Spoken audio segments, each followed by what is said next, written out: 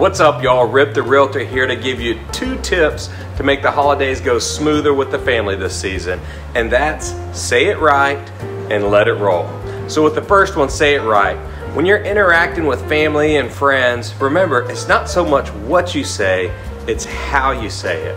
For example, "Oh, thanks, Grandma. I love the new underwear you bought me for Christmas." Or, "Oh, thanks, Grandma.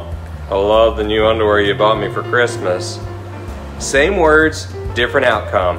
Either Grandma's still going to love you, or she's never going to give you a gift of underwear again. So the second tip, let it roll. For some reason, we like to dig our heels in from time to time when it comes to disagreements. All of a sudden, someone says, "There's no need to wash your feet in the shower. They get clean from the runoff." And you know in your heart there needs to be specific effort to wash your feet in the shower. But I say, just let it roll off. Who cares? Did you know that 98% of snake bites happen because people are messing with snakes? If you don't have to mess with a snake, leave it alone. If the disagreement doesn't matter, leave it alone. Who cares? So to keep the peace and harmony over the holidays, say it right and let it roll. Happy Christmas Eve, everybody. Love y'all.